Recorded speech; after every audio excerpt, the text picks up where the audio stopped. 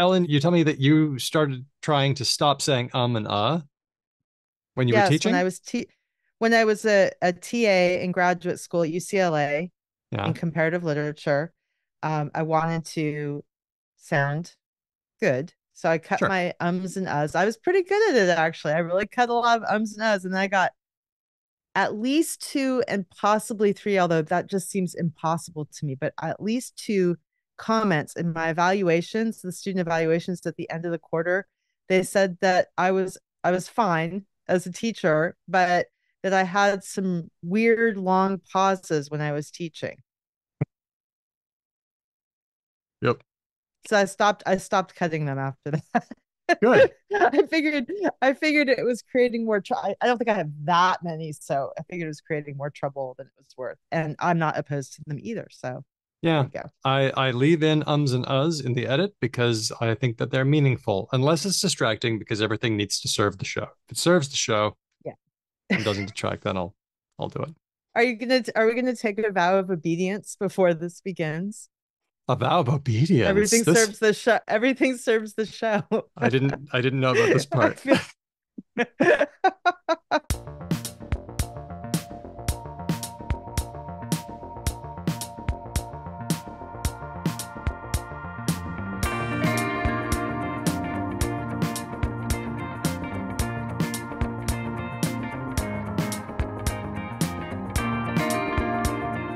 Hello, and welcome to this very special live bonus patron grammar episode of Because Language, a show about linguistics, the science of language. My name's Daniel Midgley. Let's meet the team. We have my friend and podcast pal, Ben Ainsley. Ben, if you were the manager of some kind of table, what kind of table would it be? Oh, manage some kind of table. I interpreted that as like at a restaurant. Is that what Okay. you mean? Would you Okay. would you would No. commandeer a restaurant table? That's a very good. I believe Uh, so. I'd Ben, like do to you think of it remember as what our guest does? oh, grammar I'm table. Right.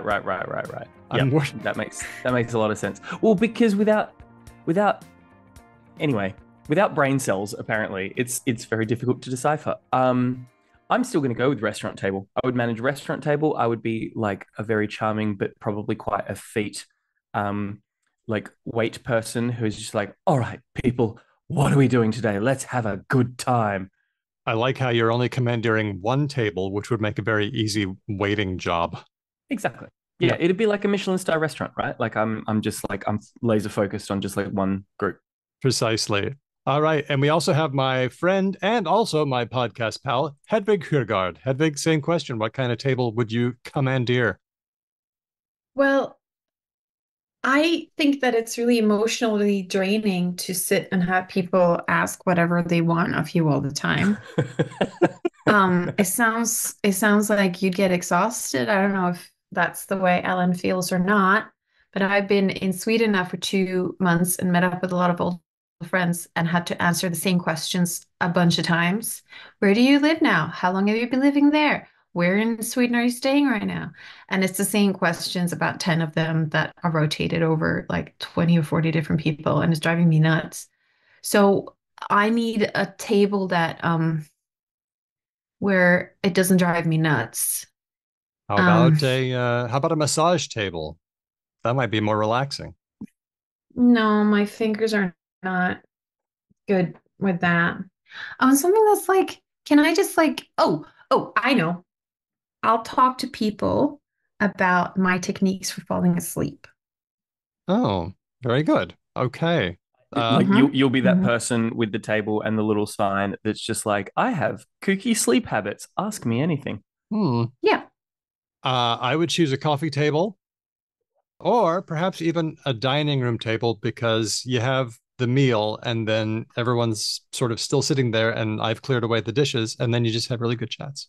And some of the No, best chats come that way. you disgustingly wholesome man. I am. We have a very special guest with us. It's author of Rebel with a Clause, Tales and Tips from a Roving Grammarian. She is the proprietor of the Grammar Table, from which she dispenses advice, knowledge, and wisdom all about all things grammatical. With us for the fourth time, it's Ellen Jovin. Hey, Ellen. Thank you. Will I be getting a jacket in honor of this occasion? You've been listening. Yes, you do. Little sequined one. Oh, good. I love sparkly things. This is Yeah. fantastic news. Like a rhinestone cowgirl. Send me your size. For anyone who doesn't know, tell us about Grammar Table. What's the mission? Why do you do it? What is it? I began it about 5 point something years ago to set up on the streets of New York City with a pop-up grammar advice stand, and people just come up to me and ask me language questions. The why is because it seemed like fun. And is it? Oh my gosh, so much fun. I never get tired of it. I mean, sometimes my life interferes with doing it, and that's annoying. I love it so much. Yep. Yep. So are you getting recognized? That's the question, because I don't know if you're an institution yet, but I think you might be a fixture. Huh. Are you getting are people recognize, hey, you're that lady? Well, a lot of my neighbors know me now. I have sat in the same place too much for them to really to miss me. But when I I've taken this to all 50 states, and the first 47 were pre-COVID. The last 3 were post-COVID. So there was an interval there, a lapse, and I wasn't going out much and all that kind of stuff. But two of the last 3 states were Alaska and Hawaii. In Alaska, I was on the side of a mountain on a hiking trail, and 2 of the people who came by and they weren't together knew about the grammar table. And then I was on a beach, an isolated beach. It was Kailua Beach, I believe, in Hawaii as my last state. And it was pretty isolated there too. And 2 women ran up to me and said they had just finished my book. So those are that is not, but on the other hand, I can go to a school and no one has any idea of anything, like a school with hundreds of people and no one has any clue. So there's nothing more humbling than teenagers. Wow. I know. They will, no matter how good you're feeling that day, they will bring you right back down to earth. I've discovered that even young university students can be pretty humbling because I'm desperately trying to make them like me, of course. And I'm trying with various like memes and pop culture references, and they're just like not impressed at all. I think you found the secret. It's okay. They're smart. I'm fine. It's fine. Everything's fine. It's fine. I think 8th graders are especially challenging. 8th grade. Yeah. It's that age. That most simian dip of human cognition. The awkward age. It's coming up on National Grammar Day in the USA, so we wanted to invite Ellen Jovin to celebrate with us because grammar is amazing.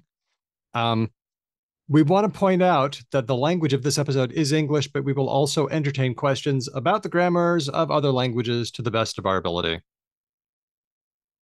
We are joined by many of our great friends and listeners in chat. We want to see who's here with us. If you want to, put where you are in chat and we can read some out. You can make it any level of granularity that you feel comfortable. All right, we've got Diego joining us from LA. We've got Robin in Seattle. That's my hometown. That's where I grew up. Oh, really? We've got Nikolai in the Americas. Nikolai, I'm going to accept that level of specificity. Our staying in Miami. The entire Western Hemisphere. Dustin says, on my parents' couch. Dustin would say that, of course. That's a level of specificity that is very specific, but also quite anonymous. Very nice. Linda in Florida, Steele in Washington, D.C., Anika in Boston. Oh, Coco's not in the usual place. Oh, man. Colleen, again, Southwest Washington State. We've got Portland. We've got LA. We've got, Wendy's in Basque Country. Very nice. Wow. Okay. Hey, where's my Perth people? If you're in Perth, I really want to hear from you, except for Ben, not you.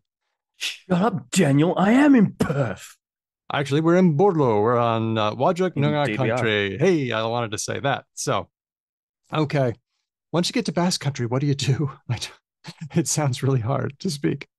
Well, thank you all for your support, your suggestions, your show ideas, your sociality on Discord. We love doing these live shows with you. And that's just one of the benefits of being a patron. So if you're listening to this not live, think of becoming a patron and watching us live. We have fun and you'll be supporting the show. And those are good things. Now, if you're listening on audio, that is great. You will soak up many linguistic insights that way. But You can also watch this episode on our YouTube account. We are Because Lang Pod. And the advantages are, number one, you can see us, a dubious advantage at this time of the morning. Such advantage. So great.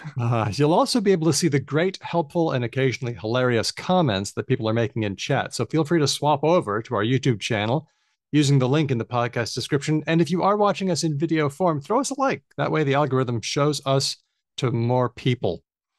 All right. So are we ready to tackle some grammar questions? I have assumed the position, which it would seem is very close to the previous position I had assumed anyway. Okay, very good. Now, Ellen, would you like to tell us about your exploits on social media and polling? Oh, sure. Well, I love doing grammar polls or it can be grammar adjacent. I'm not particular about hewing only to the domain of grammar.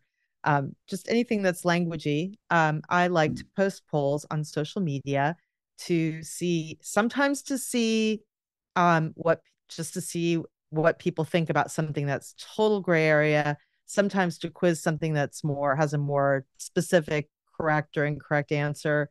I like posting ones about pronunciation. I use them sometimes I usually post out of I have a fit of curiosity. That's usually the thing that inspires me to do it. So I might just I was sitting in the coffee shop this morning, and I posted a coffee shop poll. So that's just how it goes. I think we're going to see that one too. Want to know what people think about things. And I just it's an extension of the table because even though it's remote, I'm still getting to interact with people.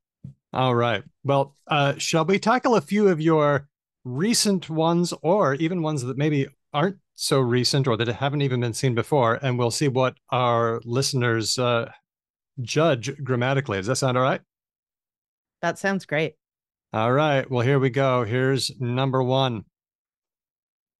It says, Swahili is one of the languages that has always fascinated Aaron or that have always fascinated Aaron. I'm going to be quiet for a second and let you settle that in your mind and vote. I'm going to sing. No, I'm just kidding. Yeah, we definitely need someone to make us like a Jeopardy ripoff. Yeah, think music. The votes are coming in. 20 people have voted. By the way, Ben, you get to on this one because Ellen's the co-host, so you have voting rights.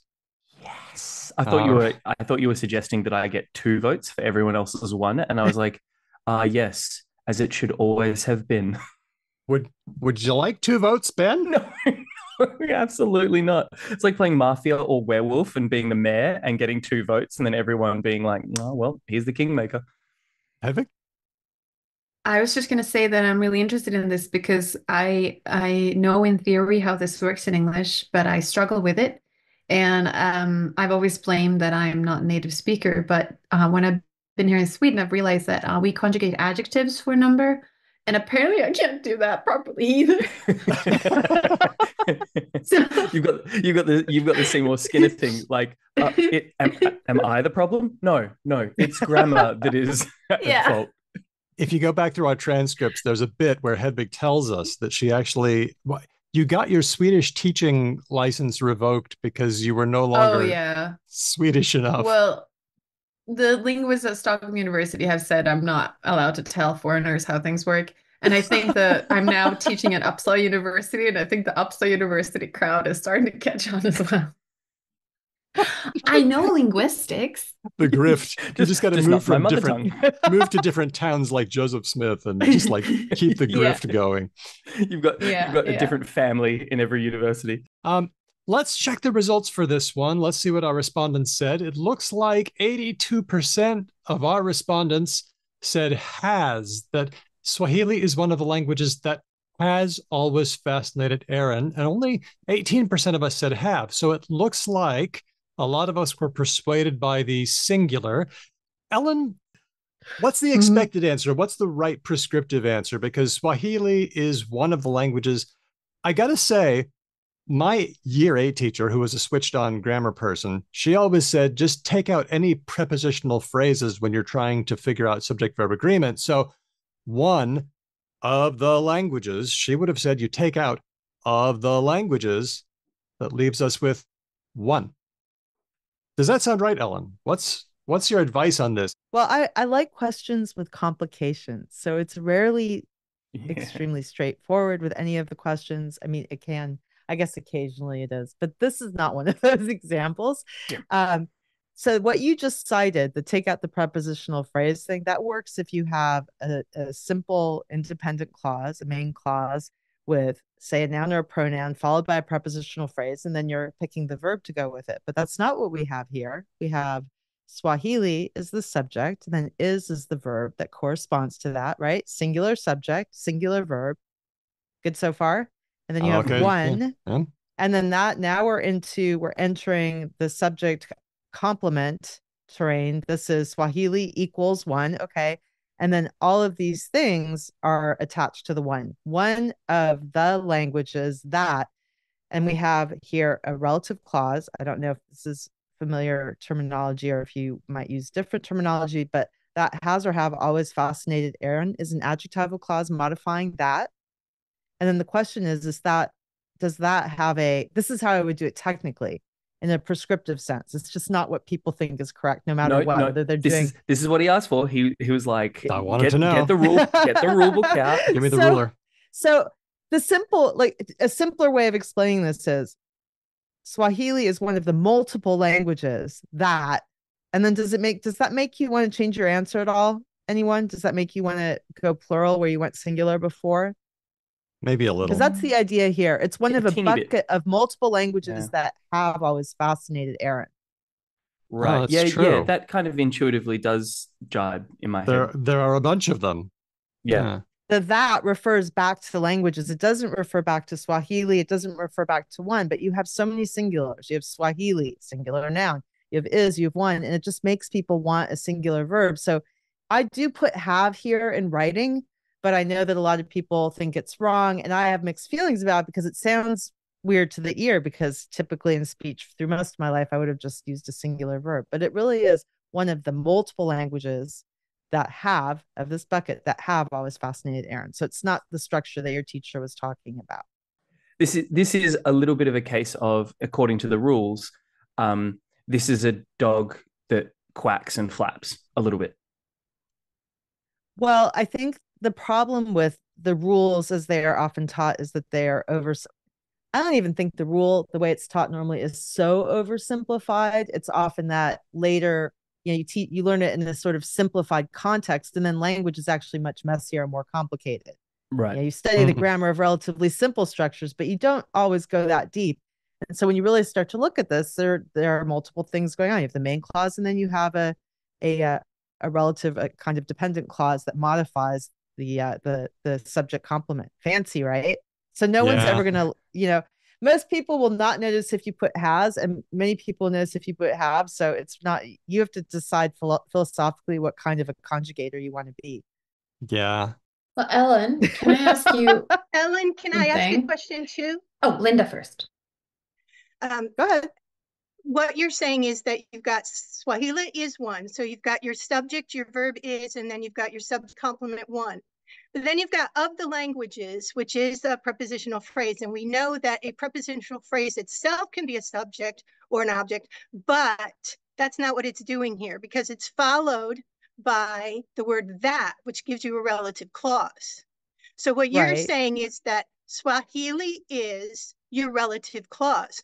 The relative clause takes place of a complement in this structure. And since Swahili is one, it's saying Swahili is one singular. That is why your verb should be singular. I know it's pedantic, but that is the way I learned it. That is how we roll around here today. Yeah. I'm not sure. There was a point where I went off the railroad track, so I didn't follow that all the way through to the end. But if this sentence were one of the languages I like, one of the languages, okay, he's studying 5 languages. One of the languages is Swahili. Then it would follow the rule, Daniel, that you mentioned initially. One is the subject of the language. Well, the whole subject really is one of the languages, but the subject that you would have learned for purposes of verb conjugation be one of the languages would be a modifier for that. And then clearly it would be one is. You don't do one of the languages are. But this is, if you diagram this, you have is one. And when I say diagram, I'm talking about the old fashioned diagramming, which some of you may remember from school and some of you won't. But you would have one. So, and then under that, you would have of prepositional phrase, languages object, the below languages. And then you would have a dotted line that goes down to a new clause. And that would be the subject of that clause. The verb has or have is matched up with that. And then always fascinated Aaron. This is a troubling one to start with. Yeah, Daniel, come on, man. We go hard. we go hard. It's really my fault. Sorry. No, it's cool. I chose these. You gave me a ton. I could have done a lot of different things here. I had choices. Here it is. Second one. Roxy Music is, or Roxy Music are, an English rock band formed in 1971. Since then, it has played, or since then, they have played at arenas around the world. This is a multiple choice thing, so you can choose any of these. You can choose is and are, is or are. Don't choose both. You can choose it has or they have. We're going to see what happens. Wait, I don't think I have an objection. These are not.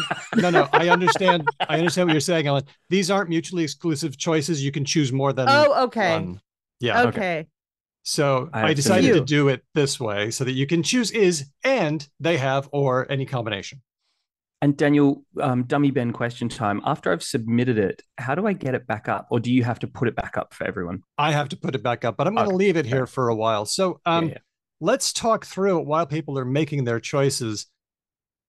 I was going to say, when you're dealing with subject-verb agreement, as we have been, you can go 3 different ways in the research that I've seen. You can go structural, which is what we've been talking about. You can kind of go proximal, where the nearest thing kind of leaves a singular or plural impression, as we had in the last one with languages, and that kind of colors things a little bit, independent of structure. And then you can kind of go notional, and that depends on whether you feel like Roxy Music is a singular entity or a plural entity for the purposes of this discussion. So the results are filtering in. Ellen, while that's going on, do you have any feelings on this? I'm still upset about the languages one. We'll come back to it. I have a fixation.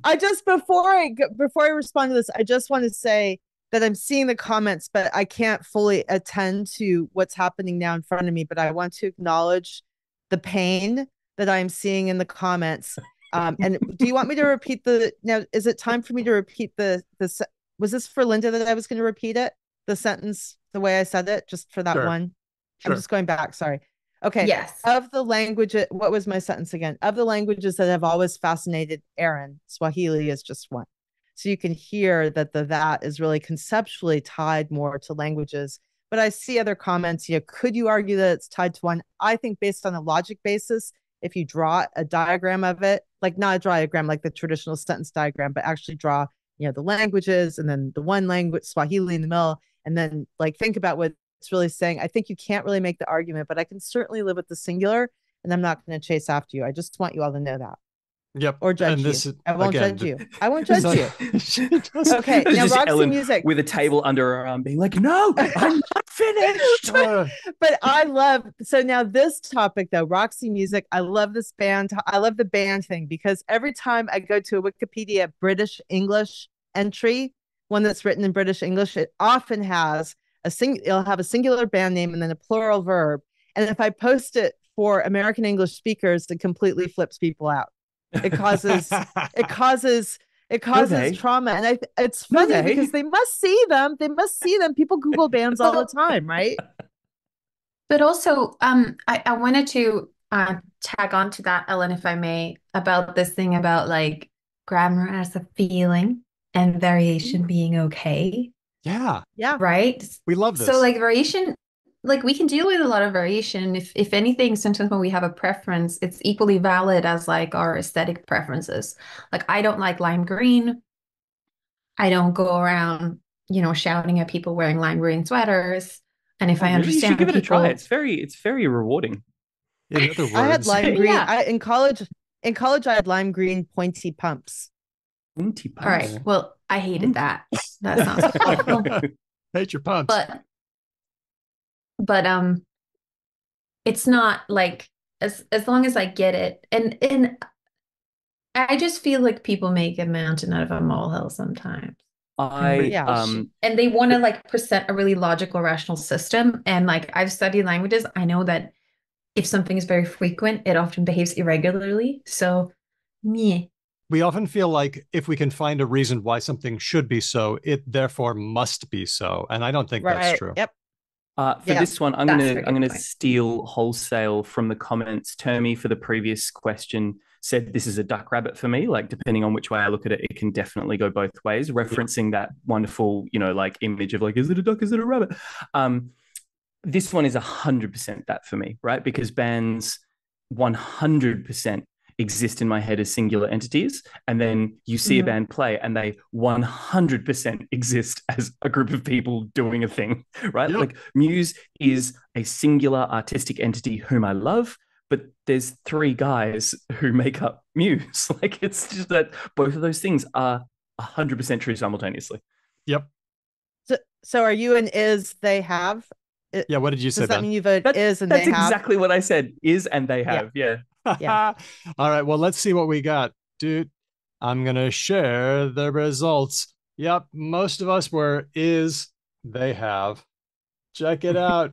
How can we account for this? It's just is why would we mentally think of them as one entity and then like one sentence later think of them as a multiple entity? What's going on? What's triggering this shift, Ellen? Cognitive dissonance. Sorry. Life is chaos. And death is coming for us all. I see a comment from Liz. My grammar book says it depends on whether the noun is being considered as a block or as a bunch of individuals doing stuff. And I mean, that's generally true. What I find though is that it's very hard for many American English speakers to think of a group as individuals. So, for example, the couple is versus the couple are, or the family is versus the family are. It's very natural for me to use plural verbs with those. I use both. So and I'm not particular about it, but for a lot of people, it just sounds wrong here in New York City where I live. I would do is and they have here. Like for me, there's not really, Totally. I really can't say Roxy music are that would be really unnatural for me, but I definitely am not going to be what a lot of I find an editorial type who's remembering what they learned in English here might do. It has, and I can't do that. There's no way. Yeah. That's not happening. Okay. Brain says no. Let's do our third one here. And I am going to launch number 3. I think this is our laptop example. Oh, that's very tiny. I think I'm going I can see it. I can see it. I can see it. Well, Can you I'm read the only it person who to us? matters, obviously. Would you Can you please read it line by Ellen? line to us? Oh, Okay. yeah, please. So there is a big, so I'm going to do it for the sake of people who can't see the image at all. You've got a laminated A4 sign posted on what is presumably like a library door or something like that. Pardon? What's Cafe door, yes. It's a cafe. It was a Okay, cafe okay. door. Yeah. All right. And there's like a clip art picture of a laptop with the big red cancel sign overlaid over the top of it. And below it is the text, no laptops, new line, Saturday and Sunday only, new line, thank you for understanding, end of words. Okay. I think if I love this example because this is not about grammar. This is about like communication in a pure condensed sense. Yeah. I was pretty excited about this one when I saw it. Yeah. This is really fun. This I is love And it. we got food and drink here too, by the way. It's a very nice little cafe. But I saw the sign when I was walking in and I thought, I bet that causes trouble.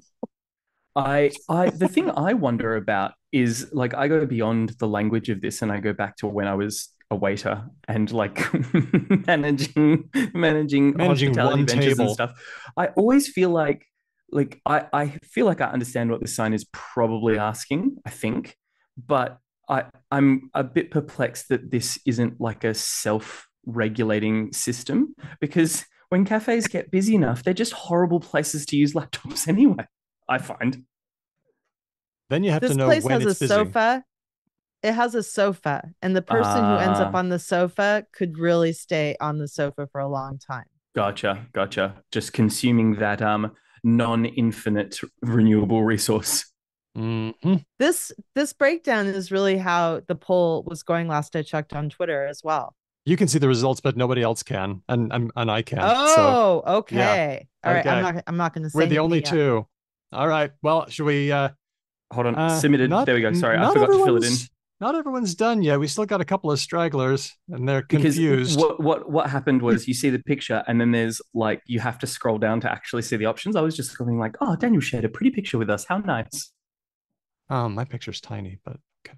All right. I'm gonna close it off. Let's see what happened.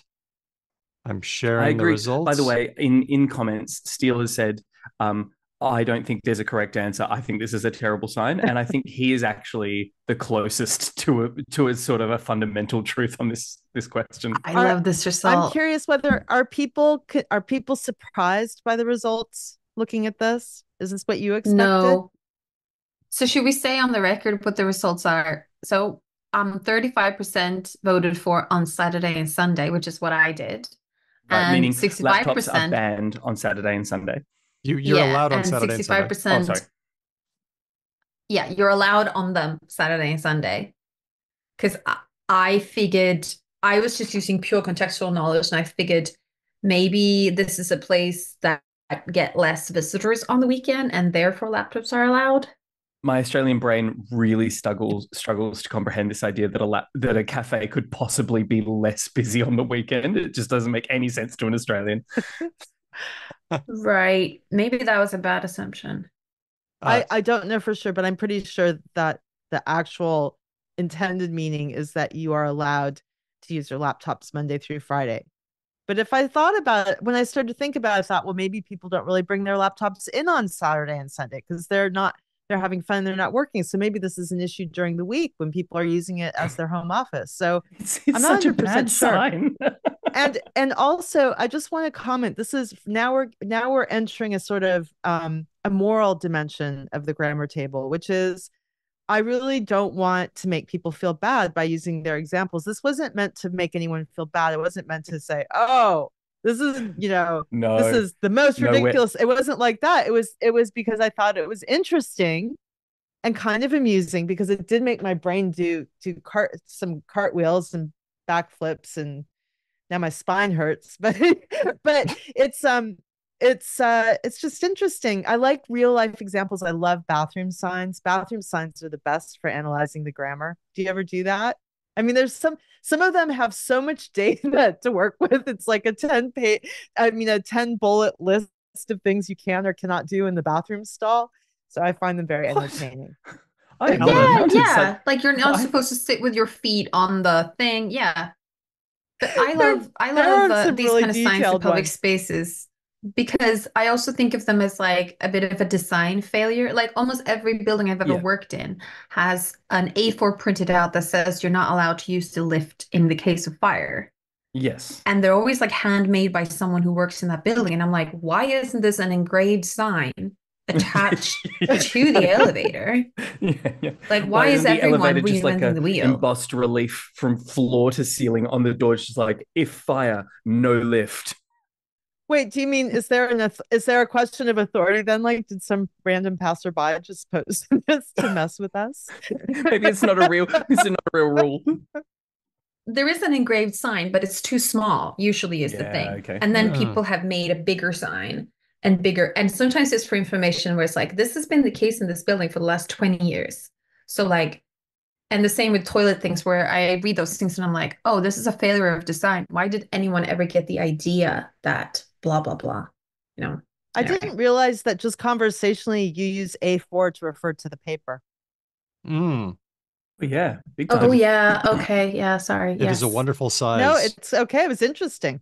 Okay. Yeah. I said the same thing, didn't I? I was like, oh, there's an A4 laminated sheet, like on Yeah. the yeah. And it's really not an A4. It's 8.5 by 11 inches. Oh, because It's it's US American letter. Because US letter. Americans. But A4 just means papers of roughly that size. Does it? Yeah. Doesn't it have a particular dimension though? It absolutely does. Yeah, no, okay. Hedvig means in our like metric But a peanut is conception of not the a world. nut, etc. One day I'm going to Okay. come over there and sort out this US letter stuff. And on that day, I will describe it with this year, month, day. That is what I'm going to do. Now I'm going to go to number 4. I am wielding the broom of. Hang on. Have What? we settled what the actual intent of the sign was? Have we? Did you ask them? No, I'm gonna have to go. No, I'll have to go ask. Okay. I sent an email because I was a little worried they would see it on social media and think that I was trying to be mean, and so I sent them a nice little note. So we need to send they may our write me back. lady in the trenches to go Okay. to go and figure it out. We're moving on to number 4. The question is, do you use whose to refer back to non-human entities? Such as? Like a wall, a book, an idea. Okay. I'm trying to think of an example. The book whose jacket is sitting on the table. Oh, Yes, yeah. that's nice. That kind Okay. of thing. Thank you. The bicycle whose owner just left. What? Instead of that. That's a great think. question. Instead Yeah, of I what? need to know what I'm choosing between. Well, That's Yeah, that's what I would have thought. The book that's jacket is sitting on the table. that's jacket. Oh, that's What? okay. Yeah. it's Well- the book. Wait, Well, wait. what- blah, thing? blah, blah. Hey, Daniel, like then I agree with Hedvig. If it's not that, what is Well, the what alternative is you're it? proposing? Are we giving away the answer? Okay, so this is a little tricky. I'm wishing that I put it in a particular context, but the questions that you're asking are kind of the whole problem Okay. with the idea Right. as it Because is taught. people, I have had this on the speakeasy before, and people say, no, I mean, it was Mark, the radio guy, who fancies himself a bit of a stickler. Hi, Mark. And he says, no, who is for people, and that is for non-human people. And my answer is, I think I like which. I'm just going to use which for everything. Oh, you man from the Pacific Northwest. I would. Right. This was inspired by the fact that many people, especially in the US, I'm not sure how widespread this is in other English speaking countries, but many people believe that you have to use who is for people and who's the associated forms. That is not for people, and if you use it for people, you've just insulted the people, to refer back to like the people that Sure. I know, that kind of thing, that would be a problem. And then that, I'm done. That's it. So this generates like anger because you don't want to dehumanize people, Right. that kind of thing. I'm Wow. gonna go with whom's now. The book whom's jacket is on the table. I like it. All right, just to really throw a grenade in the mix. We have one strike. What you would say is the book, the jacket of which is on the table. Oh, okay. It's getting worse and worse as we go along. That It's was terrible. very well done, Daniel. I mean, that burns off a lot of calories right there. I strive for correctness, no matter how many calories, even if it makes me burn less calories. Oh, what have I done? It does feel sometimes when you're talking with someone who authentically engages in like King's English or received pronunciation or whatever. I love that Ellen just described it as burning a lot of calories, because sometimes you really do get the impression when they catch themselves in a funky little like grammar loop, and then they have to go on this like circuitous turn in the garden path to get back around to the meaning. It's like, you could just say the ugly word. It's fine. We all understand. It's like, no. Once must never engage in. All right, cool. You got it. No worries. So let's see. 55% of us admit to using whose to refer to non-human entities. 32% of us are lying and say no. And then 14% of us just don't know. No, but seriously, there's just no good way to do it sometimes. For example, and it's even kind of been semi-lexified. For example, an idea whose time has come. This is an idea whose time has come. I was just about to say that. Did I burst your example? I'm sorry. May I also read an example from Thomas Hardy, though? Of course. Okay. I brought this one. One side of the churchyard. This is from the Mayor of Casterbridge. I love Thomas Hardy, so I've read all his novels. One side of the churchyard, the side towards the weather. And by the way, did you hear that? Towards. People are always beating me up about that. Oh. I like my towards with the S's. Nice. towards the weather, was sheltered by an ancient thatched mud hall whose eaves overhung as much as 1 or 2 feet. So the whose is referring back to the mud wall. So I like this example because a lot of my questions are designed to kind of undermine common beliefs about grammar that I think get in people's way. It's not meant to be a gotcha thing. I do actually something like this where when I do word questions like this, it's kind of funny sometimes because or even if I don't word it this way, people will say I never ever do that. And then Twitter is such a great collection of data, and you can often search, depending on what the topic is, you can just search on the phrase and their handle, and you can instantly find that, yeah, they did that last week. I don't point that out anymore. I did that once and it didn't go, it didn't go well. I thought What happened? Of reality would be the person got mad. But anyway, surprisingly, what Exposed. but I thought the injection of reality was just illuminating. I wasn't trying to be mean about it. But anyway, everyone does this. I mean, it's just it's a fixture in speech because you can't avoid it. And I think even in writing, probably pretty much everyone has done it. Some of them are easier to get rid of than the example you started out with, Daniel, but it's just English. It's the way English is. Whose is our thing for object references as well. Are people surprised? Are people surprised when they're expecting a ruler rapping grammar tablearian and they get you and you say things like, come on, man. You can make a case for it either way and you don't get bent out of shape. Maybe, I don't know. I mean, I think I look fairly friendly sitting there. I really don't look like I'm about to beat people up for using hyphens. You're not giving in a off way Trunchbull vibes. Yeah, I mean, but I do get approached by people who are clearly not going to be dissuaded from any belief they've held about language. That must be really frustrating, right? Surely, where you're just like, look, if you've come here completely unplastic, like what is this interaction about?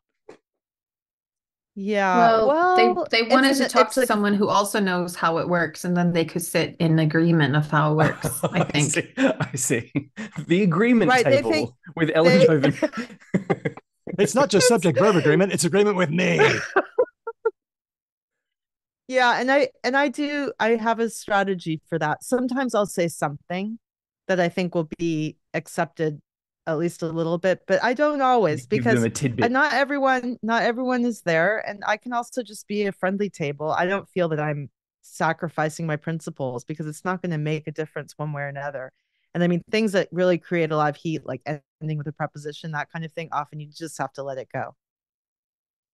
I mean, they're lucky they get you, because like I heard someone say that like linguists have like a tiny, language prescriptivist in their head, and part of linguistics education is like quieting that one down. I think I did linguistics too early and I am too funny in the head. I have the opposite, which is like a little chaos clown. A little chaos clown that is like, how can I make this funny? How can I like poke at people? What can I do to upset them? And that's the one that I actually need to keep in check. And I feel like Ellen is somewhere in between those two. And that's probably lucky for her, the people she interacts with. You could have the naughty grammar table. Whoa, I would just be like, hey, what if we put all the words you said in a bag and we pull them out randomly and we see how much sense it makes? Maybe it works. Yeah. Ben has described it this way, and I remember Ben saying this. Some people are like, I use correct grammar. I use prescriptive grammar, and that makes me better. And then some of us say, well, I'm a descriptivist, and that makes me better. And it's I'm not even interested in better or worse. I'm just interested in annoying people. Okay. That's by the way, Hedvig, that's another way of saying worse. You're worse. Okay. The other way I've described it, I've had grammar classes where I've taught grammar, but the attendees were approaching the grammar class in the same way that people in a small town approach the newspaper, not to find out the facts, but to find out if the reporter got it right. Yeah. Oh, that's interesting. That's an interesting way to describe it. Yeah. Now, Edwin asks, my question to Ellen would be how seriously she takes the results of her Twitter polls. The polls have to be short, which means she cannot differentiate between regional differences, such as British and American English, are they purely promotional, or does she actually use the results? And if so, how? What do you get out of these polls, Ellen? What's in it for you? Well, they are. If I were, I'd have to be a much more organized person than I am to be doing polls in a purely promotional way. If people who really interact with me a lot will know that I sometimes post 10 in a row. Well, 10 might be exaggerated, but I'll post 8 in a row because I'm suddenly thinking about a bunch of stuff, and then I won't be there for 3 days, and I'll come back and post one. It's not. I don't have the whole. I have not refined the promotional thing. If that's what they are, they really are exactly the same idea as the table was, um, in line with a shirt that I have. I have a grammar t-shirt right now. By the way, I'm wearing, you can't all see it, but I have an I love grammar t-shirt on. I heart grammar t-shirt on, but I have one of my favorite ones says grammar hedonist. So I am a pleasure seeker at the grammar table and in my grammar table polls. They are for fun. I don't use them for, I don't even remember if I cited any in my book. I don't think I did because usually I will sometimes post them when I'm writing, but it's more to help me think something through because I want to know, are people thinking the way I am about this, or do they have different feelings, or is there sub topic that I might not think of, especially across different Englishes that I might not have exposure to. It sounds like what you're saying is that you just have a curiosity. You just want to find out, and you just want to have a discussion. Yeah. No, I really do want to. I mean, that's the grammar table. Before I had the grammar table, I was online in language groups all the time talking about language. I belonged, I think I still do belong to hundreds of language groups on Facebook. And I just was sitting there talking all the time. So I just moved it outside. So it didn't really change that much about my life except make me physically on people's route to the subway. I'm interpreting everything Ellen just said as Twitter polls are her like cluster of peeled grapes that she holds aloft as she like reclines on a divan, being like, "Oh, No. I do actually eat so many grapes, so that's a great metaphor. Yeah. Well, and I mean, I am aware that Twitter polls are not scientific, so I don't use them, because they're not controlled scientifically. I do think I'm pretty good at constructing polls because I think through options. And there was one thing in there, I think, in the question about British versus American English, they have to be short, so there's not room. There is a way, depending on the topic, I can often poll, like in a secondary poll, I can post about different, like what English do you speak, and get additional information that way. So I do sometimes have a nested trio maybe to find out more information on that front. But I also sometimes post polls where I already perfectly well know that both the options are totally, that I've offered are totally fine. One is used way more in British English, one is used way more in American English. And that's meant to be more like an educational tool. Like, hey, did you know this was happening on the other side of the Atlantic? I have noticed that you are very, very good at finding that one little seesaw point where it's 50-50, and you bring in, you add things to the examples where you just know it's gonna take things you know ambiguous. exactly where to put the tip of the crowbar so You that know just a what you're little bit of doing. pressure just busts it Know wide what you're open. doing. Angry Balls, do you want Wow. to ask your question? Let me know where you are. I am here. Yes, I am here. Hey. Yeah. Okay, very nice. So I feel like my question is a bit out of sync with the rest of the episode so far because it's a bit more of a philosophical question. I'm non-linear. Don't even worry about it. That's Okay, fine. yeah. Well, Non-Euclidean. Daniel said it was grammar in a very wide sense. And I suppose we could draw a link with the fact that people are very passionate about grammar rules and following the stuff they learned. So my question is essentially, how much do people own the grammar of their idiolect, if you may? Like if you're going to do a study, or even if you're going to write a paper, where is the cutoff point between needing to ask for people's consent when using records of their speech and not needing to ask for their consent? For example, if you've heard someone say something and you wrote it down, do you need to ask for their consent? or you obviously do if you've recorded their voice, but where is the cutoff point in your opinion? How much do people Yeah, I own think these the grammar they I use? actually think these are very interesting questions, not just about grammar, but about writing, the writing process. I'm not a scholar, so I don't my I was trained. I have an undergraduate degree in German, and I have a master's degree in comparative literature. And I don't undertake scholarly work, and I'm more of a writer and an editor type, and I love language learning. Those are my main areas. So I've studied a lot of languages, and I've had those other things. And I teach writing and grammar to adults. So if I had a formal paper in a research context, maybe I'd be following slightly different guidelines. I don't know. But for me as a writer, I think about this a lot, and it was a struggle for me when I wrote my book Rebel with a Clause about my adventures at the grammar table, because I don't want ever for people I don't want people to feel bad. I want them to feel comfortable telling me things. Um, in general, if someone, let me give you an example. If someone sends me an email on Christmas telling me that he's repulsed by the fact that I discussed the F word in my book, I am probably going to quote him in my next book, but not name him. Not that Okay. happened. Yeah, I was about to say, like, ripped from the pages of the reel. So I get people writing me emails a lot, and I'm definitely going to use some of the stuff that I have in there. I'll use questions or stories that they told me, as long as I feel I'm not violating their privacy. And this is a human judgment, but also I change details so that they're not identifiable. And those things I feel fairly comfortable with. People who come to the table, I mean, I tell their stories all the time. But again, in the book, when I wrote the book, I said I'm moving the state, I'm moving some locations and changing details. Like I'll change a 2 to a 3. I speak 3 languages, I'll change it to 2, or vice versa. I live in Michigan. If it's someone who lives in Michigan and I feel like, I don't know, the story is so idiosyncratic that maybe his neighbors will recognize him, I might relocate him and change other details. So I'm quite protective of people. And it's actually, I think I'm more protective than the average writer. And it actually is a little bit limiting. It's something that I struggle with all the time, because to write, you have to tell truth, but I also don't want people to feel bad. Yeah. I like that question a lot. So for me, that is very relevant, because these are about human tale. For me, people share personal human tales. I have to treat those with respect. So that matters to me very much. And thank you for that question. Yeah. All right. Can I add something? Please.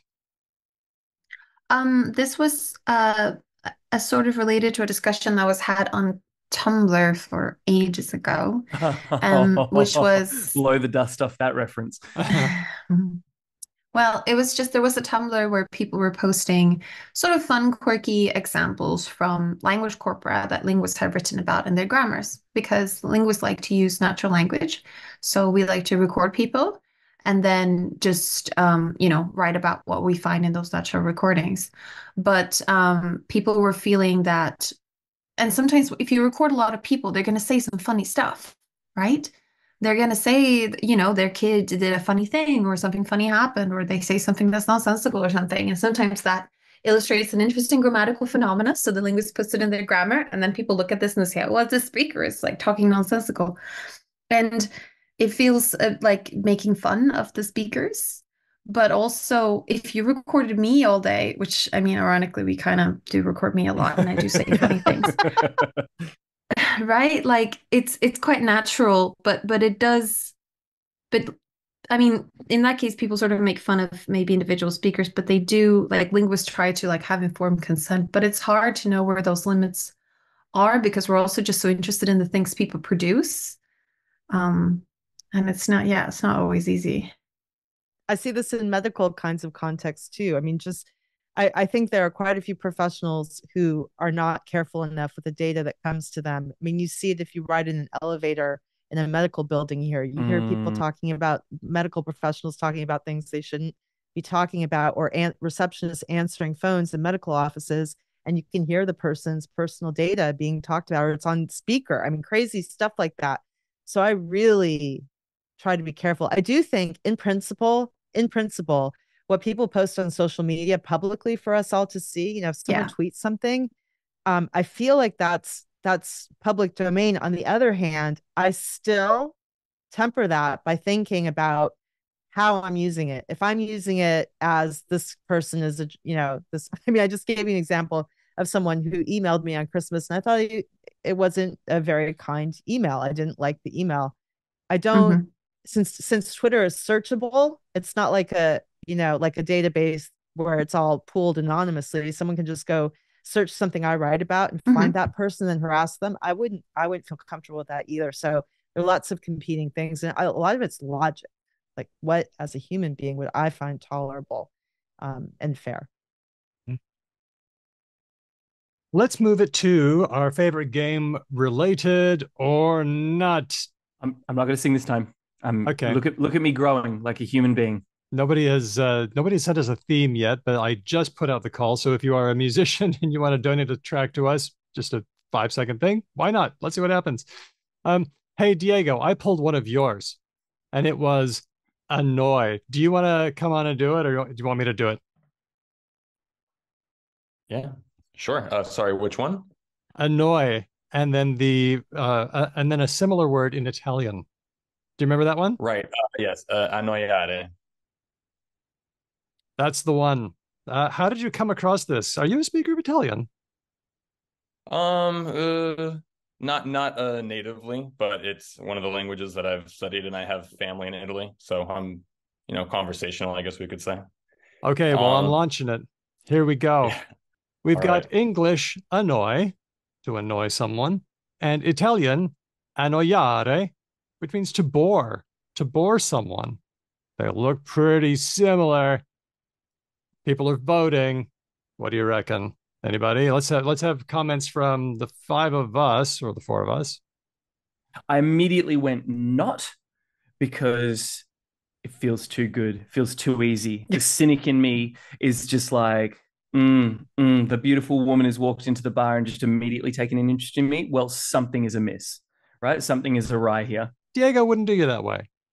I don't know about that. He's got that beautiful, disarming, outlandish, I good know, look smile. I know. And yet, okay. Ellen, what's your instinct? I remember from my Italian studies that this struck me, and I have no idea. And I'm gonna just go with go with not related, just Okay, because. Hedvig, because I went with related because okay, I Excellent. think that it's through French, and that kind of spelling in English reads French loan, and French and Italian are related more okay. closely than either of them Okay. are to English. Well, I said I bet it's a false friend, and I bet it's related to ennui because I know that French has s'ennuyer, but it's a trap. So I said not related. After all, they mean different things. Okay, it looks like many of us have voted. I am going to show the results. What we said was, Ooh. Ooh. 2/3, 1/3. 2/3 of us said related, 1/3 of us said not related. Diego, what are the beans? Ready to spill them? Yes, so they are related Oh, Boom. no. to Latin. Yeah, so they both go back to a phrase in Latin having meaning be like hateful to me. It's something that somebody would find hateful. So in English it came to mean somebody who's bothering you, but in Italian it actually means to bore somebody. So Mm, That's also bothersome. Yes, very much so. yep. absolutely, yeah. Yep, that's what I've got. In Latin, there was a word odium, to hate, and you'll recognize it because it comes to us in odious, hateful. But it also worked its way into late Latin inodiare, and you can see how that sounds like annoy, but also ennui. Uh, and then, so from there, Latin inodiare went different ways. It went to enojar in Spanish, which means to make someone mad. French ennuyer to bore, and Italian annoiare to bore, and then to annoy in English. Awesome. So it's Thank you. actually a little bit of a like Does it strike anyone else as quite strange that it morphed in a really similar way in both English and Italian, but it morphed in a very different way in French? You would have, like Hedvig was saying, I would have expected that French and Italian probably would have morphed in a more similar way than English and French did. Yeah, it's odd that we both, like, as both languages are like, ANNOY seems like the way we want to do this, and everyone else is like, that's weird, don't do that. Actually, in French, it means both. Oh, okay. Oh, right. To annoy. I like how Spanish fastidiar. If somebody's fastidious in English, that means they're fussy. But if something is fastidioso, it's like, ah, bugs me. Esto me fastidia. So there's a lot of stuff like that. Hey, Diego, thank you so much for that. And for all of the stuff you bring, you are a legend. Oh, he's so lovely. I just love Diego. He's great. I know. Okay. I have one more. I think we'll get time for one more. And this one, let's go with one from Angry Balls. And this one is about ice. Angry, you want to take it? Now he is definitely here. We know this. We know he's here. I am here, but I don't have it. I don't have it in front of my eyes, so I'm afraid I can't repeat it from memory. Okay, that's cool. That's Daniel, cool. your time to shine. I've got it. This is my time. Okay, so we got 3 different words. Here we go. Now there are words for icy things. One is in Spanish. It's hielo, hielo, and that means ice. There's Icelandic jökull. Oh, hang on. Hedvig as the Icelandic adjacent person. Jökull. Actually, I can pronounce it. Actually, Oh, lovely. I studied Icelandic in university. As one does on a whim. Yeah, Go. I did Nordic studies, but I have to pull up. Okay, so yellow, as I said, Icelandic jökull, and so option number 2, Icelandic jökull, and Northern Sami Jekna. Jekna. Okay. And third option, Northern Sami Jekna, and Spanish yellow. And then they're all related and not related. Ooh, tricky. They're all icy, and I'm way out of my comfort zone. Look, well, sorry. It's a hard one. Well done. I'm gonna go with these are all related. I'm gonna stick my flag in the ice, as it were. Okay. And I'm gonna say these are all related, and I'm gonna say that because I've been reading The Clan of the Cave Bear, and I'm like, surely the Proto-Indo-European word for ice, when everything in Europe was super duper icy, was just fairly consistent, and so like it's filtered down into a bunch of Proto-Indo-European sort of like air languages, like HEIR. Okay. All right. Let's take it to Ellen.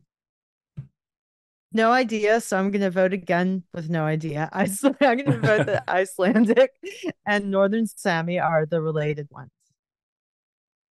That's what I said too. Yeah, I thought Spanish was an accidental similarity, and I thought that maybe the Sami was a borrowing, which would count as related, not genetically, but through borrowing. That was my answer. Hedvig, what do you think? I think that none of them are related. Ooh, bold. Love that. It's just a gut feeling. Okay. Iceland is they don't have is for ice, which might be cognate with the Spanish one. I don't know, but and I don't think. I mean, Iceland was settled 3 times by Norwegian, Danishish people. I don't think there would have been Sami loans. Yeah. None. Okay. Well, Angry Balls. Oh, I'm gonna finish up this poll. Looks like a few people really aren't sure about this one. We seem to lose our instincts here. I'm gonna share the results. What we thought was that most of us thought none of them are related. Boo. But a few people thought that Spanish and Icelandic had a cognate there. All right, Angry Balls, hit us with the facts. I don't remember. I'm sorry. It was a long time ago. I don't remember. What a great troll. That is wonderful. Well, it turns out I did the best research I could on this. This is why I was saying to myself last night, I'm doing a lot of research for a show where I'm asking other people questions, but it's good. The answer is, as far as I can tell, none of them are related. So if you said none, you were correct. Spanish hielo comes back to Proto-Indo-European gel, which is why we have things like congeal and things like that. But Icelandic jokul, how does that double L sound? It's like a like It's you know like in South America. nahuatl. Ah, jokul. It took a different course. It went back to Proto-Germanic Yekulas, and I couldn't take it back any farther than that. Northern Sami comes from a totally different language family from Proto-Finno-Ugric Yang. So, as far as I can tell, and please let me know if you are a comparative scholar, none of these are related. Wow. I think the real crime here is that Hedvig is 2 and Ben is 0, and that's just intolerable. Not supposed to happen. Not supposed to happen. I don't care for that at all. Let's see. I am going to take it to some more questions, and these were floated by our friends in Discord. Now, this one was inspired by Jonathan on Blue Sky. See, now I saw Jonathan Owen's Skeet on Blue Sky, and even though it's public, I said, "Hey, is it cool if I use this?" And here's a link. Jonathan, are you, by the way, in attendance? Because if you are, I'll peg you. I'll pin you. I don't think he is. He isn't. Okay, darn. Don't peg people, Daniel. Don't. Well, well, I mean, you can, but possibly I don't peg them in this context. I knew it as soon as I said it, but then pinning people wasn't, you can, that, anyway. Of the two, I think there is a less bad choice. It's all what you're into. So, Jonathan says, skeets. Any sentence where skeet appears is already just suspect. I'm rewatching BoJack Horseman.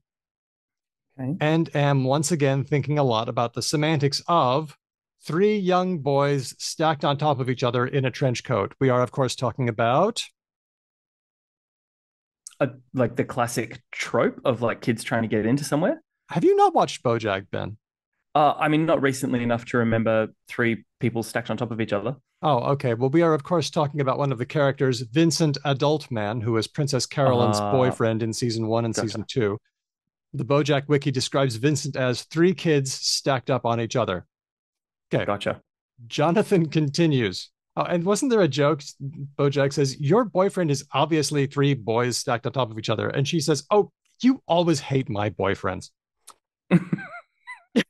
Jonathan continues. Each other implies that the stacking is reciprocal, meaning that each boy is stacked on each other boy. This doesn't make much sense since a lower boy can't be stacked on an upper boy. And I forgot to unpin. I pinned Angry Balls, but then I forgot to unpin him. It's very important to unpin someone after you've pinned them. This doesn't make much sense since a lower boy can't be stacked on an upper boy, and you can't be stacked on 2 people unless you're on top. Let's just meditate on that for a while. Yes. Wow, we're getting real deep now. So would it be quite wrong to say that Vincent Adult Man is 3 boys stacked on top of each other? Should we not say that? Well, question, is it possible that the 3 boys are identical triplets, and so there is some sort of roster to the stacking, meaning that at any given instance of Vincent Adult Man, you are getting a different person in the stack order? See these eyes? Squinting. I'm pretty sure that the genetics of these boys does not figure in to the semantics of the sentence. But okay, if we were to say that the order changes, right? Given that like every time you encounter Vincent Adult Man, it might be a different stack order, but you're referring to Vincent Adult Man not in a specific moment in time, but in some sort of like generic Socratic sense, like the idea of Vincent Adult Man, then they are stacked on top of each other because you never really know, because they could be in any permutation of that stack. Thank you for your insight. You're just like, shut the fuck up, Ben. Hedvig, go ahead. Go ahead, Vic. I've just been making this squinty face for a couple of minutes. So I don't think that's how the words on top of each other, stacked on top of each other, works. Like, I think you say it about all parts, and that the last part is it's like people are in a line or in a queue after each other. The first person is not after someone. Yeah. Like, that's Like sort of just how those things, like we I've got know a that that's little how they work. I've got a little stack of board games here, like little baby ones, right? These board games Mhm. are stacked on top of each other, and no one is Yeah. looking at that and being like, why aren't they in a circle? But Yeah. I know Jonathan a bit, and I'm pretty sure that he would not have any concern about using each other in that expression. This sounds like his brain operating in a way It's that an I actually can exploration. relate. I can relate to, and I enjoy it. And also, one of the main ways I got to know Jonathan was because of his position on the punctuation of non-restrictive one-word appositives, because we are in agreement on that issue. So, like, which is about, and I liked, he's written about it and I enjoyed what he wrote about it. Like, what do you punctuate if you have, do you punctuate my sister, comma, Susie, comma, will be at the party, or is it my sister Susie, no punctuation, will be at the party, that kind of thing? No comma. No No, But Daniel punctuation. is not a comma fan. Too many commas. Are you all aware that you're often told to think about whether there's more than one sister or not? And if you have more than one sister, don't put commas. And if you have one sister, do put commas. So I was Jonathan and I not aware of that. Jonathan and I think I can say, I hope you won't mind that I say this. I feel that we share a concern about that punctuation guideline, because it gets a little silly, because I don't want to punctuate my husband. But the snarky argument is that if you don't punctuate your husband, it means you have more than one spouse. And in the modern era of polycules, these distinctions increasingly are going to matter. Language is a low resolution representation of reality. It does not, it is not intended to express things in fine detail. Good enough is good enough. So that's kind of where I was going with this, actually. I was thinking, does each other have to be reciprocal? Like, if I have 3 board games in the corner and one of them is on top of the other, and then the other, what if I've got 2? What if I've got 2 boxes in the corner and one box is on top of another box? Yes, I could say, as folks in chat are suggesting, one box on top of the other. But we always say the 2 boxes were stacked on top of each other. I don't think that each other has to be reciprocal, especially not pairwise reciprocal for 3 things. Idiom. I'm just going to say the Can word I just idiom. say- It's just Yeah. natural. It's an idiom for sure. There's this lovely research project on reciprocal things. And they had to record a bunch of videos where they did things like there are 4 people at a table and one person is giving one thing to all of them, or everyone is at the same time giving another thing to everyone, or they're giving in turn. They're all doing all these like possible permutations of sort of reciprocal events. There's one when they're chasing each other and trying to play tag. But they're all like doing this in an office building in Netherlands that I happen to have worked at, which has like crazy architecture. So none of these poor people that they showed it to on the other side of the world could always like figure out what's going on. And they're also so funny because it's so funny to see like 4 people give identical objects to each other at the same time. It It's seems like a hilarious. square dance, but like with cafes, Yeah, and then we it's turn to the so left. funny. They're all so funny. And it's extra funny for me because there's some of the people I've known and they're like 20 years younger and like really like baby faced. But anyway, they published a bunch of different, like the way reciprocal things work in different languages are not the Consistent. same. Yeah. And it's kind of fun. Yeah. I can recommend it. The fun thing about each other constructions is the old Chomskyan sentence, the men wanted me to listen to each other. The men wanted me to listen to each other, which just hits us That wrong. doesn't work. Yeah, that doesn't work in my head at all. There's something about each other that implies that whatever the action is, it has to be performed by one of the each other participants. Somebody else can't just walk into the sentence and do something to each other. It's got to be one of the participants. And it's a really good example to point out that we know things about language that we haven't been explicitly taught. It's fun. Definitely. All Most right. things, it turns out, about language that I know, I have not been explicitly taught. Woo. Okay, this will be one from O Tim. And he's not here right now, but he has left us. Tim. I'm going to share a sound file. And this one came from SpeakPipe. And you know how much we love the SpeakPipe things. Yay, it's happening. Okay. It's working. I know, little by little. Here we go. Hi, Tim here, and I have a question for Ellen Jovin. I'm a court reporter in the United States, taking down in writing everything said in a courtroom or office. A dreaded non-word came up recently. A child was asked why her mom referred to her as a pig, and her response was, Oh. The judge immediately made the record clear. You don't know? And the child answered more fulsomely, supposing it was because she was messy. My immediate reaction was, if a transcript is ordered, how am I going to spell that? And from out the corner of my brain, I heard, how would you suggest spelling And don't give me the same answer my brain gave me. What would you have done, Ellen? Thank you. Okay. Best question. Isn't that ever. great? Also, that voice. That was a Yeah, good I know, voice. right? I know. That The was a fact great that voice. man's voice is not spoken in his work because he's just sitting there silently recording what everyone else says hurts my heart. I asked my 7-year-old daughter how she would spell it, and she said, Take it, Ellen. I don't have an answer for that. I'm terrible. Actually, I had issues with these when I was writing my book because apparently there are some standardized forms for things that I didn't realize. Not this one, but some of the utterances that are kind of on the border between standard speech and sound. I can't even think of a good example right now, but I think the copy editor led me to maybe one was like I didn't know there was any kind of standard for that. So I was just freestyling it, and that wasn't acceptable. But I don't know. I think it sounds I don't think there's any satisfactory option there. I think I probably would do an alternation between M and N because it sounded like there was a little, because you can't capture the pitch changes though. So I would just do that and then rely on the judge intervening with good sense to make sure that there's an actual record there. I would just like to say though to that questioner that I'm very interested in the whole court reporting thing, and I've been trying to get more get gigs, like, and because I think that seems like my kind of people.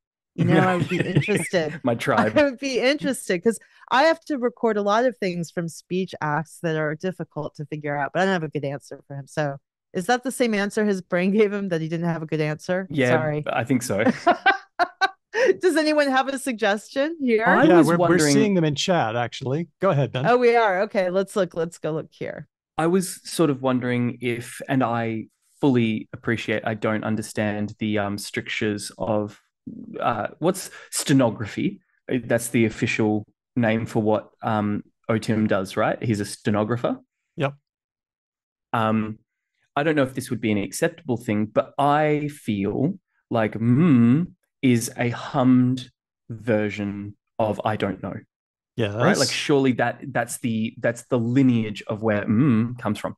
Yes. So is it possible to just type in parentheses hummed version or like hummed utterance I don't know? Oh, interesting. Or like sub vocal I don't know hum. I believe the Court Reporters Association, I believe the National Court Reporters Association here has a style book, and I'm sure that they weigh in on that kind of stuff. I'm going to guess that they're not supposed to do that. I like Liz's version. For me, that's the closest to something that I feel like people would sort of recognize, but I'm sure there's specific guidance on there. I just don't happen to have that particular style guide, although I really want it, and I think I tried to obtain one. Linda, what you got? I used to teach court reporter stenographers. Oh, and shoot. Yes. Oh, there we go. And yes, in their transcript, when it's a nonverbal response, for example, and they just shake their head yes or no, the stenographer, unless hopefully you would hope that the judge would ask for clarification, like you said, to be clear, the witness is is affirming with a head nod, yes. But when they don't, they put in parentheses the witness. In this case, they could put the child. And I like what Ben said, hummed an utterance that means I don't know, and parentheses. Yes. And they indent in the transcript and blah, blah, blah. There are stylistic things they have to do, but that's what they do. Okay. So good. Thank you for your expertise. This is why we do these in the live show, right? We need Linda on every show from this point forward all the time to just make me sound good. It happened once. You already sound good. Ben, you already sound good. See what I mean? I need a lot more Linda in my life. You're out. No compliments. I am going to share what Tim's answer was because he gave us an answer as well. Here it is. Okay. The transcript actually was requested, and I chose to use hyphen, then in all caps, followed by a hyphen, and then another lowercase mm. So there we that's go. Interesting, but I do like the clarification as well. There is a way. Hedvig, did you have an answer? Because I didn't hear from you, and I wonder if you've got anything. I don't have anything interesting to say. I would also try and do parentheses to clarify, like Linda said, and like lots of other people say, because like written language is good for certain things and not really bad for other things. Yeah, and really bad for other things. Like it's bad at tone and sort of body language. Ooh, what a surprise, right? So yeah, it seems like extra material is needed. I just love how you can strip out the words and just use the intonational contour and it means the same thing. There is a way to do this in the International Phonetic Alphabet, and Steele is getting there with his comment where he used M with tone indicators that go medium, high, medium. They have tone diacritics. I've never used them, so I'm not very skillful, but there are 5 levels to choose from extra low, low, medium, high, and extra high. So I'm going to try it. If I go, the first one feels kind of medium, so that's a mid-tone, I think. The second one is a little higher, so high, and then back down to mid. And I'm putting in chat how this would go. So according to the IPA tone notation, you would start with an M with a macron. That's the little line across the top. And that would be your mid-tone. Then you go to high, and that's an M with an acute accent. And then back down to mid, that's your M with the macron. And that's how you go, And that wouldn't be very helpful if you didn't know the IPA, but that's one way to do it. What do you reckon? Ben's gone. He's left. He's like, I'm out. Well, Tim, thank you so much for that one. Your contributions are appreciated. Ellen, I just want to ask one more question. You've got a lot of experience in grammar, but as we know, grammar is social. It has a social side. What kind of social insights about language have you gained from your experience at the table? Cat.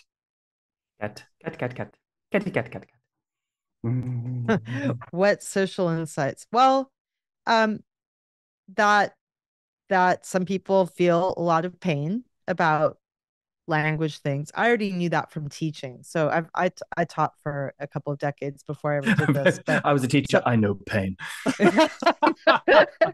But I mean, I teach adults, just to be clear, but I can see that people feel they suffer. And I think everyone here knows that. You've seen people who feel that way, or maybe about some things you felt that yourself sometimes.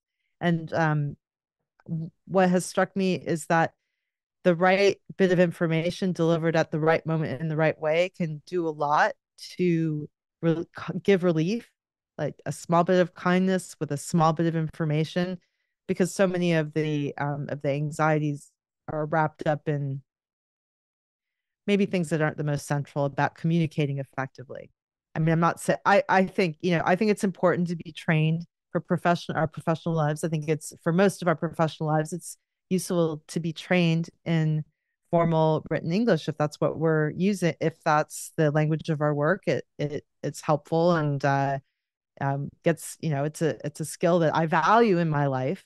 But often people are worried about things that really aren't an issue, like some trivial little thing that really isn't central, and they have such a beautiful email style, or they're warm and encouraging people. And I hate seeing people like that suffer for something because they think they remember something from 7th grade that's not actually even true. And it's time to outgrow 7th grade at some point. May I say one more?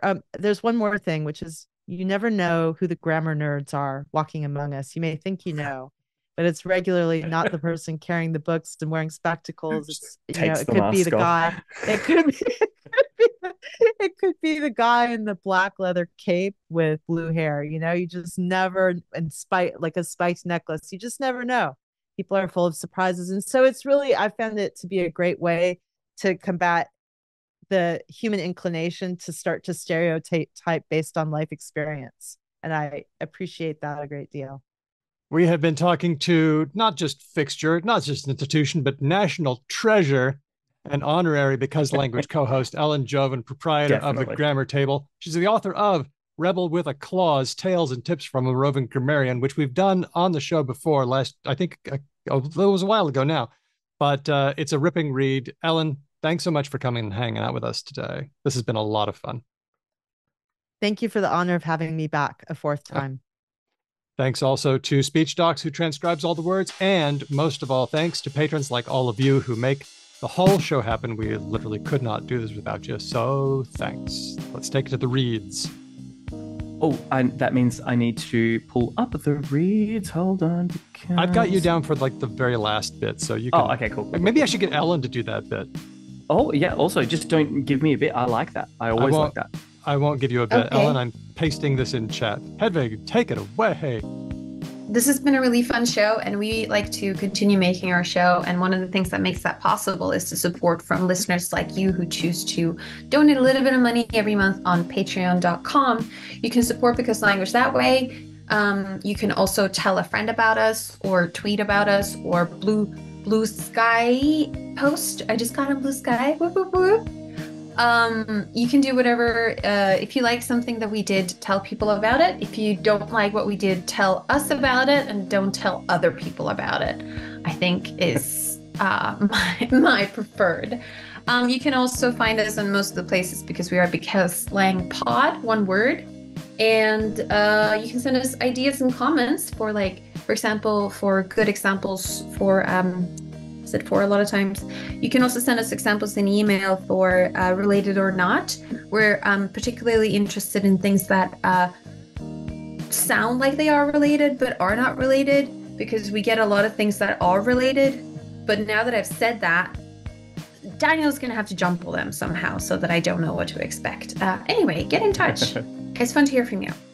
You can also become a patron. Your support means the regular episodes are free for everybody. It means we can get transcripts from Speech Docs so that our shows are readable and searchable. How many times has Hedvig mentioned hating lime green? You can check by looking through our transcripts. You can search it. Yep. I think it's at least twice. Way more. Well, the number of mentions is proportional to the dislike. So you can also get bonuses depending on your level. There's Discord access, mailouts, live episodes, bonus episodes, and you get shoutouts like this one. So here are our great patrons at the supporter level: Termy, Matt, Whitney, Helen, Jack, Ferrocat, Lord Mortis, Elias, Grammarian, Larry, Renee, Christopher, Andy B, James, Nigel, Meredith, Kate, Nasserin, Joanna, Nikolai, Keith, Aisha, Steele, Margaret, Manu, Diego, Arya Flame, Roger, Rianne, Colleen, Ignacio, a lot of you aren't there, Kevin, Andy from Logophilius, Stan, Kathy, Rosh, Cheyenne, Felicity, Amir, the Kenny Archer, Tim, Alyssa, Chris, Angry Balls, Tig, Luis, Raina, Tony, and Wolf Dog. Many thanks to all of our patrons. Thank you. Mwah, smooches. Okay, Ellen, take it away. Take us out. From the words our theme music, right? That's it. Correct. Am I allowed to just say that if anyone who complains about my using the F word in my book, they should see this chat transcript? Oh, that wasn't my responsibility. Wait, let me say what I was supposed to say. Our theme music was written and performed by Drew Propliano. Okay. Who also performs with Ryan Benno and Didion's Bible. Thanks for listening. We'll catch you next time. Because Language. Thank you, Ellen. Thank you, everybody.